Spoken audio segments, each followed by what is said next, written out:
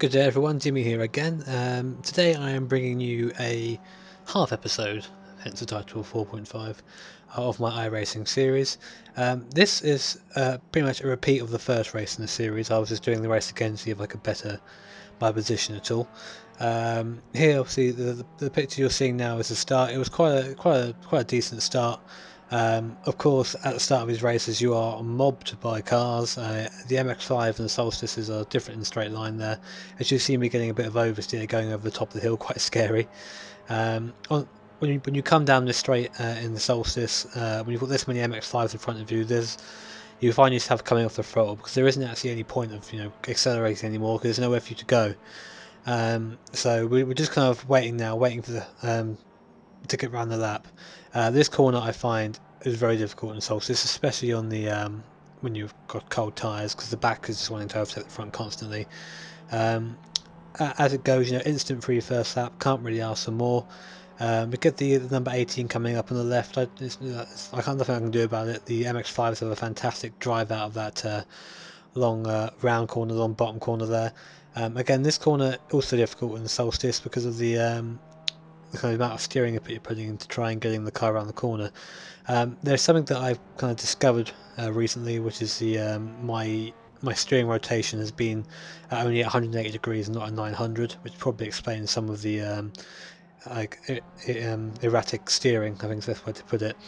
We jump forward now to lap 3. Made up a couple of positions on the MX-5s, and now chasing the blue and grey car, the Solstice up ahead. I forget its number, we'll have a look at it in a minute. And again on the straight, the car in front of the MX-5 hasn't really got anything to fight back with, so it's simply just pull past it.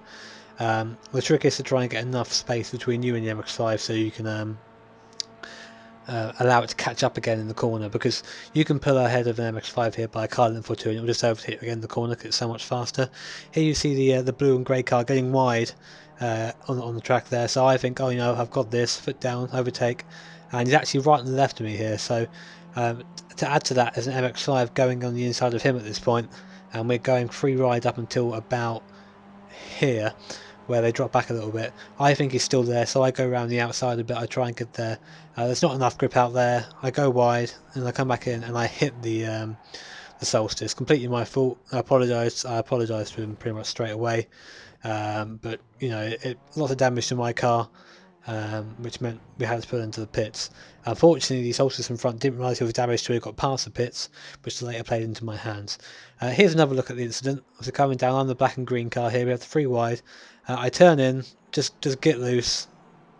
The other Solstice is in the wrong place at the wrong time. Another Solstice going off behind me, just showing how challenging that corner is for us. And yeah, I ruined this guy's race, which I was very sorry for. About 4 or 5 laps later, after I pitted, I finally catch up one of the MX-5s. I think it's the number 4 car. I can't really see from here, my eyesight isn't too great. We get the slipstream up the hill, and of course, like I said before, we are lots quicker than the MX-5 in a straight line. Behind us as well come the Jettas. The number 4 car realises I'm faster than him, and the Jettas coming through as well, so does the appropriate thing and moves into the middle of the track, enough from either side for the Jettas and me to get past. So it's a good move from the 4 car there. Again, you can see here the Jettas are a lot faster in a straight line, but we're not racing them, so we're not concerned. So at this point, again, you can see in the mirror that the number 4 car has got so much more speed coming through this corner than the Solstice does. It can get on the power, and the gears are better set for it. It's just difficult. Here, I feel that the number 4 car was a bit naughty again. That corner is very easy to kind of lock up your brakes and go straight on. I went wider than I usually would, to keep away from him. I said to him on the radio at this point that I'm just going to overtake you here again. Which I did, as you can see.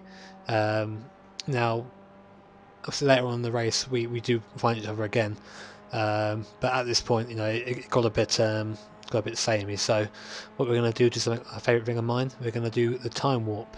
Let's go.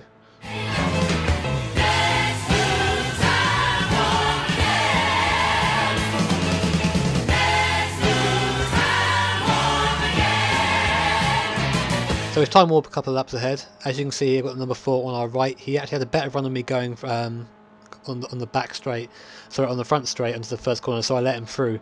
But again, coming onto the back straight here, I have the speed at the top. I try and go a bit wider because I realise that I'm hiding him up and he isn't in my class, to try and let him through. This of course kind of unleashes everybody onto me, because going wider, and add to that obviously the slowness of the Solstice through the long corners, equals everyone. So on this point I'm on the inside. I've got the number 7 car on the outside of me. I let him through so we don't have to go into the corner again. I don't want a repeat of earlier on in the race. And now it's just a matter of trying to hold position. Overall position now obviously doesn't really count, but it's good for the not the I think it's the iRating, sorry. To try and finish as high as you can.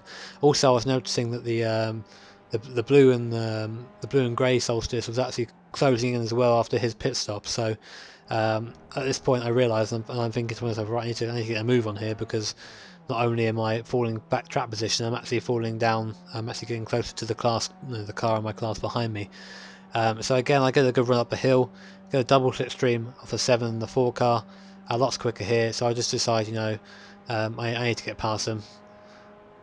Again, the 4 car sticking to its line, lets me through again on the inside. Very kind of him. And obviously now I'm set up for this next corner. I pull over to the left to try and get as good entry into the corner as I can. But it's very difficult in this car, like I mentioned before. You notice how much they close up in the mirrors. So we jump ahead again a couple of laps later. I think this is a bit. Is there the? Okay, sorry, yeah. It's getting heated up behind me now. We've got a lot of MX-5s. There's a bit of a train going on behind me. As you can see in the distance, we're actually gaining on an MX-5 that was in an instant earlier, so we're gaining on them. Again, we go ahead another lap, and we're now right up with this damaged MX-5 who goes very wide into this corner. I see this as a chance to try and get by, but of course the drive on the Solstice isn't great. The orange car, sorry, gets a fantastic run out of the corner, comes up alongside me, the 2 car. I decided again to come off early, let him through. He was faster than me. At this point there is a white car side by me. I forget his number, I'm sorry. But this is where the mistake happens. The 2 car goes in. The 19 car is kind of on its line, doesn't have to get out of the way at that point, and the 2 car goes into a space that isn't there. This allows me to get back and give a bit of breathing room, as the Solstice behind them actually got caught up in that, and I'll show that again here. So as you can see, the white car alongside with me, the orange car trying to overtake the lapped car, but it's 50-50 really. And the Solstice going back into the back of the black car behind me, and this is pretty much how it finished. I ended up finishing 4th in class, so pretty average really. And yeah, I put the stats on screen there, so if you want to have a look at those, that's fine.